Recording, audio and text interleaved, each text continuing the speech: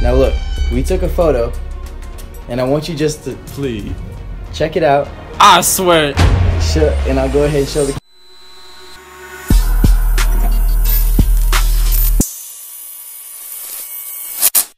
Hey, what's going on, everybody? I'm Reilly Jones, and I'm the host of In the Bag. Today we got the first guest, Diego Chavez. Why don't you introduce yourself? My name is Diego Chavez, and I'm a magician. And I've been doing it for about 3 years now. All right, man. Well, let's get straight into it. Let's see your first trick you got. Okay, so, you know, a lot of people think that everything a magician has is fake, right? So I'm gonna give you my ring, okay? All right, Go ahead and check it out. Thank you so much. I'm just kidding. Go ahead and check it out. Make sure it's entirely what it seems to be. Does it come apart? Does it disappear? And most importantly, do you see any holes on it? I do not see a hole on it. Except for that one, right? Nah, that joke is 2,000 years old. Don't fall for that. So here's what we'll do. Basically, it's my lucky ring, which means that every time I take it off, it goes right back on just like that. Look, but I'll do it again. This time I'll do it in slow motion, okay? Watch close. Ready? Yeah.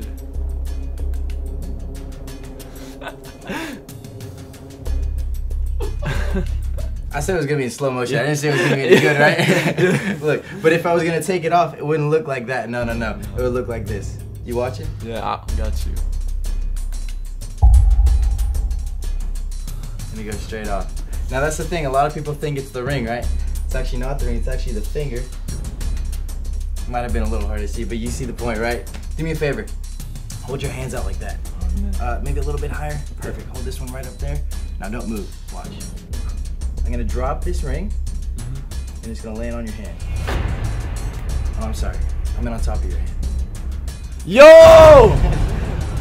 What the heck? I swear. Sometimes on a good day, right? On a good day, what we can do is we can actually take the ring.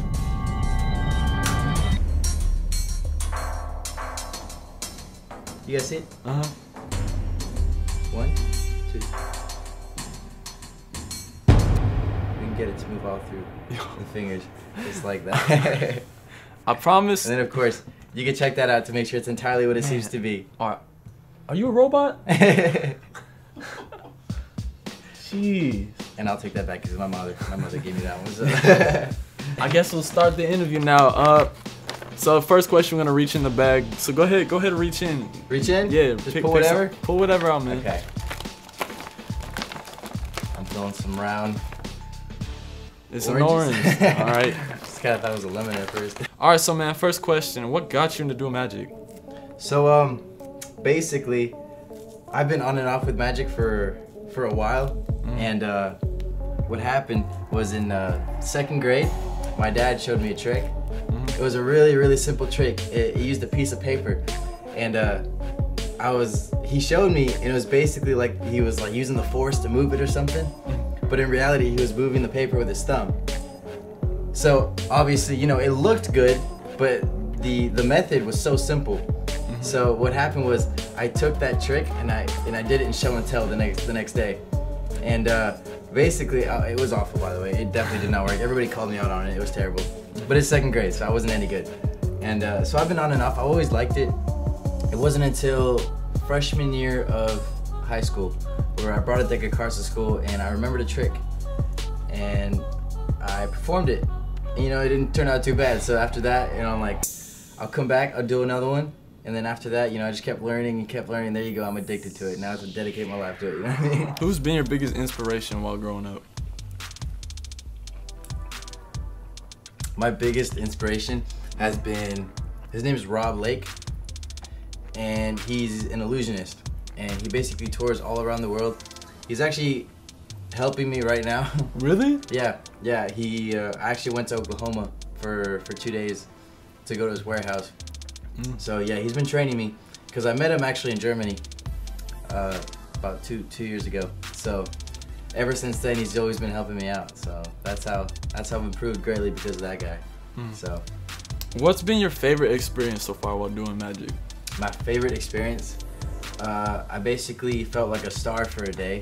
And I mean, so there was a pilot show called Ordinary to Extraordinary, and basically it's where they take people that have, you know, special talents, and they have like strong passions, and they basically sponsor them or like work on them for a solid year. They basically you know, give them that support that they need. Like if they didn't have that much money, they would have that support. That way they can build up their talent and their passion. And that's what they did to me. So I was submitting videos like all the time. You know, they were like financially helping me, you know, to buy some of the things, because magic is actually pretty expensive. A lot of people don't know that. And so they were real helpful. And one time they had a film crew follow me around for a day. Really? Yeah. So definitely that's probably been the best experience, just because I felt like a star, you know. So I gotta ask, Do you have a magic wand? I do. That's crazy. No, I'm just kidding. No, actually I do. I have the. Oh, I didn't bring it with me. You should have told me about it. Then I could have brought it. But it's an 8-foot wand. It's just chilling in my room right now. It's literally doesn't even fit in my room.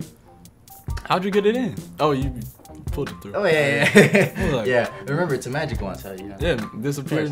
Yeah, of course. Alright, man. Next question. What's your favorite card trick to perform? My favorite. Okay. Well, I'm gonna go ahead and show you. Show Yeah. right. Okay. So let me tell you a little bit about where I perform. Okay. Just about every night, I perform at a bar. All right. That's kind of like the environment that I'm in, right? And basically, what happened here, I'm gonna actually do the trick as I'm telling you the story. So go ahead and grab one out for me. Okay. And actually, there's one time I was doing a trick to this guy, and he was pretty disruptive, right? And he was kind of like he was a heckler, right? That's what I mean. So I asked him to pick a card, okay? And I obviously wanted to do a trick that was simple, because I always have to warm up with something.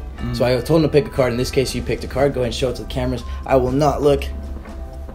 I will close my eyes. If you kiss this, I don't know what I'm gonna do. All right, perfect. Okay, you got it? Awesome. I can't see it. Perfect. Okay, I'm gonna take it back, but not yet. Okay. Right. Before we do, I want to show you that you could have gone for one of these. You could have gone for one of those. Right. You could have gone for one of these, or you could have gone for some of those. The truth is that you could have had any card, right? Right. And here's what we're gonna do. Before I put your card back in the deck, I'm gonna tell you exactly what this guy did. I gave him a card to pick, and I told him to put it back in the deck. But when I gave the cards to him to shuffle, he did something else. He basically mixed the cards in to where they're all like that. He was a heckler. Man. He was a heckler. So he did this, right? And we have this mess, right? But I told him that, you know, we can always make something work, okay? Because I'm a magician. Right. So I always try to play things off the way they are. So I put the card in somewhere in the center. You guys can see that. Just like that. And just to be fair, and at this point I didn't really know what I was doing. I just knew that I had to make it, you know, I had to make something work, or else it wouldn't be good. So I told him I'd shuffle it up one more time, exactly how he did it. Dang, that's like that 52 card pickup. Exactly. So you see those cards are really being mixed in, right? Yeah. From all sides. And now actually, here I have my phone for you. I want you we're going to take a picture, okay? We're going to capture this moment. And I told him that we're going to have photo proof of this. That way he would believe everything, right? So do me a favor, take the camera for me real quick. And we're actually going to take a picture, okay? Do you care if selfie panoramic portrait? Okay. No, I got you. Look. Actually, no, we'll do it like this. Yeah. I'll take it back from you. All I need you to do is hold your hand out like this towards me. Perfect. Just like that. And kind of grab all those cards. Perfect. Hold it like this. That way the camera can get it perfect. And you can see all the cards are mixed in, right? Yeah. And basically, this is what I showed him. It made no sense, but this is what I showed him. Do me a favor, smile. Awesome. Okay. Now we're gonna look at that in a quick second, okay? All right. But I told him that if I snap my fingers and that all the cards were reversed except for his. And I asked him if he would be impressed, right? Right. And of course he said yes, because he purposely tried to mess me up, right? Yeah. So basically, I did it, right? I snapped. And then I told him to spread those cards out. Would you mind spreading the cards out? Yeah. And obviously it wouldn't work, right? Because they're still in face up, face down. They still have this mess. But I told him we had photo proof of that moment. Now look, we took a photo, and I want you just to Please. check it out. I swear. And I'll go ahead and show the camera. My Now you mind, can see. my mind is playing tricks. Just like that. There's one card in the whole deck of cards that has been reversed just to capture that moment. I just got a whole sense of chills going down my arms. Got goosebumps. Oh man. So to answer your question, that's my favorite trick. Yeah, I can see. Reaching and picking another food item. Another food item. Let's see. Okay. Now I'm feeling something squishy, something not so squishy. That's what makes me nervous. Oh man, not the. Oh. You got it. No. Oh, dude. All right, man.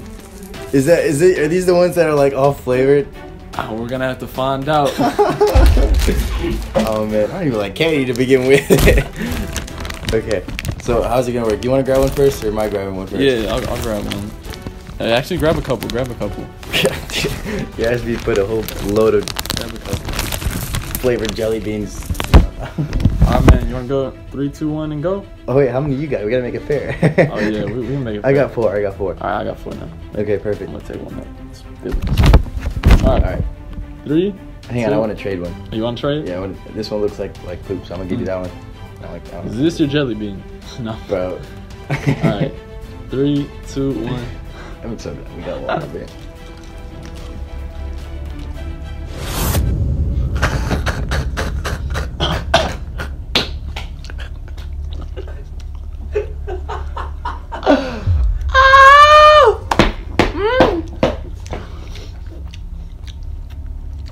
It's a mix of like booger, death, all of the above. Vomit. Bro, all I know is that it feels like I. Wait. Hang on. Bro, I got you. I'll take the chili pepper, man. I got. This hurts. You just can't think about it. Does this actually work if you cover your nose? It ain't working, man. I don't think so, man. I'm just trying to like change it, like think in my mind that it's like cake or something, or that hopefully it changes. But it's not working. Oh man, this is not good. Oh, dude, that one had to be garbage. That was garbage flavored or something, bro.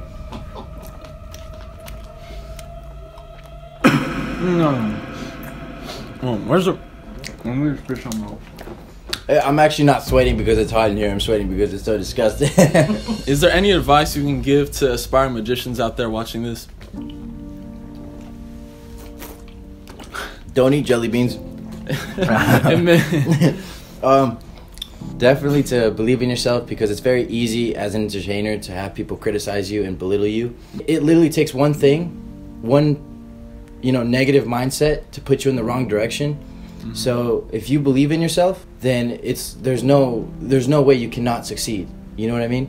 It's like if you have a negative mindset, you're basically carrying a backpack, and every time you have one negative thought, you're just putting more weight in that backpack. So if you just believe in yourself and think positively, then you're running with wings, basically. I never heard anyone say that before. That was wise. Thank you. I think you know what you have to do, soldier.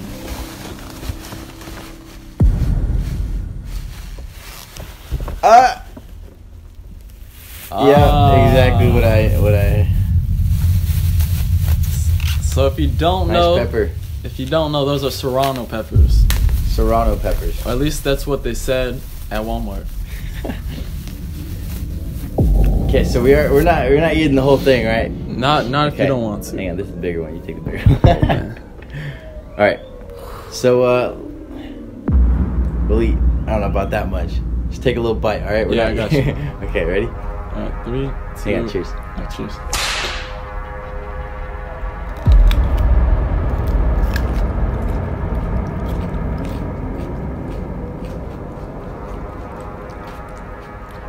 No.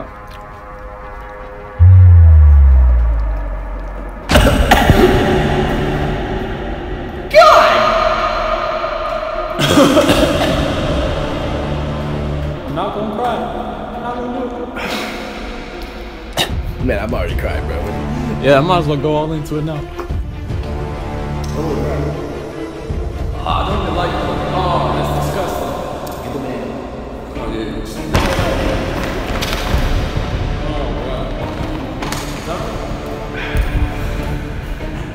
What's the point? Ooh. That kind of helps. No, it doesn't. I took another bite.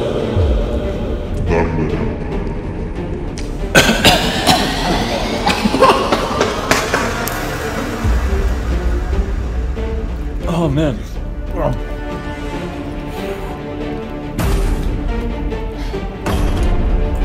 Yeah. I need the banana. Get the banana. Why do you peel it from the butt? Because. Oh God, I can't even talk. Oh my. Dude, I barely took a bite, man. That second bite, not a good idea. If there was a commercial break, I would put it right now. But there's no commercial.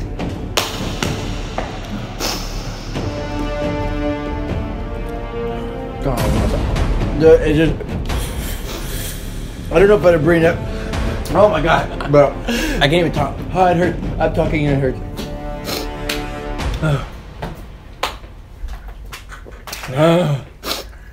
I thought the banana would help. It's not. It's maybe a little bit. It's definitely soft.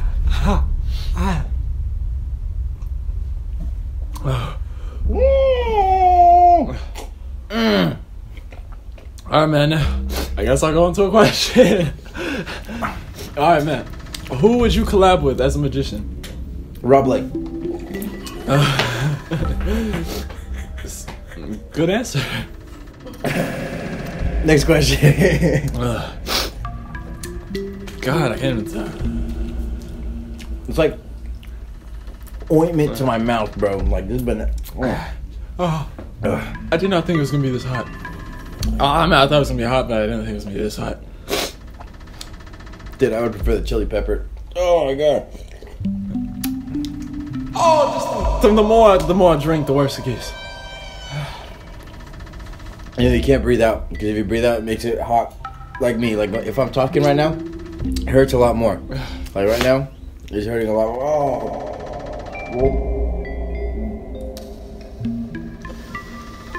All right, so why do you do magic? I do magic because this is so hard. Basically, because everybody goes through something. Mm-hmm. Oh my God, dude! I can't even talk, bro. I've never eaten a banana that fast before. To be all like serious and stuff, I didn't start magic because of like how it makes people feel. I only started because of how it made me feel, and it made me feel like I had, you know, like I had more attention from people, from showing them, you know, cool things that they haven't seen. You know, over the years that I've been doing it, I've come to realize there are people that have never experienced wonder, or like, you know how kids do when kids see magic, they get this, oh my God, like, oh, magic is real. They automatically believe in magic, dude. But when you show an adult, they're always gonna think that there's no wonder and there's no magic. And so whenever I perform to people, you know, I need a towel. What? That's the worst question to ask after a chili pepper, bro. When people see me perform, they get this feeling of wonder that you can't really get with anything else, because they're basically seeing what they used to believe as a kid. So, for a kid, believing in like Santa Claus is so normal to them because they believe it that he's real. But for an adult to believe something that they haven't seen before is that feeling of wonder that makes them feel like a child, makes them feel like, you know, maybe there is magic and not happiness, but there's magic in something that they don't know. You know what I mean? Like they're experiencing something that they'd never believed in. So that's really how I do it, or that's why I do it, because you know, it gives everybody that feeling of wonder, and that's definitely what made me fall in love with it. You're like, all right, I want to do magic also as a hobby, but as a career as well. When was that point in your life that? Well, the thing is, I've started pointing out things that are true in my life. Mm-hmm. I feel like that's the easiest way to figure something out. You just point out what's true. And the truth is, knowing myself, I don't like to do anything else. Like, I don't like math, you know, I'm terrible at math, you know. I don't really like reading too much unless I have to do it for like magic purposes if I want to learn a new skill. But come to realize that the truth is, I only like being able to show people something crazy, okay? Yeah. And that's why I don't like to do any other things. I don't like having a normal job. I don't like doing anything else but magic. And that's why I want to make it my career, because it's the only thing, not the only thing I'm good at, but it's the main thing I'm good at. It's me, you know? And what's the biggest lesson you've taken away from doing magic? The biggest lesson is that having confidence, even if it's fake confidence, will make you into a way better person. And what I mean is, like, even if you fake the confidence, as long as you go up to people and you show them that, you know, you're bold and you're daring, then it's going to make you way better socializer. It's going to give you connections. It's going to literally be the key to the rest of your success. So oh dang, all the cards are still face up, face down. Do not try that at home. Face up, face down. Jeez, man, we still have all the cards face up, face down. But you know what happens? Every time people ask me, you know, if I drop the cards, what do I do? Yeah. I pick them up. But hang on. After I pick them up, you guys can obviously see that the cards are mixed in face up, face down, face up, face down, face up. You know what I mean? Yeah. And that, you can feel that card's face up, right? You can feel it. Yeah. I know it sounds weird, right? But you can actually feel it. Yeah. And the crazy part is that seeing all the cards are mixed in, right? Face up, face down. What we can do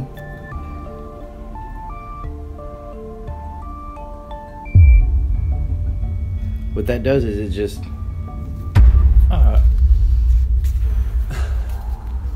you're scaring me.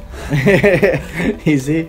So, to be honest, I never have a chaotic pack of cards because I just, you know, fix it just like that. It's been a crazy interview. Is there anything else you'd like to tell the audience?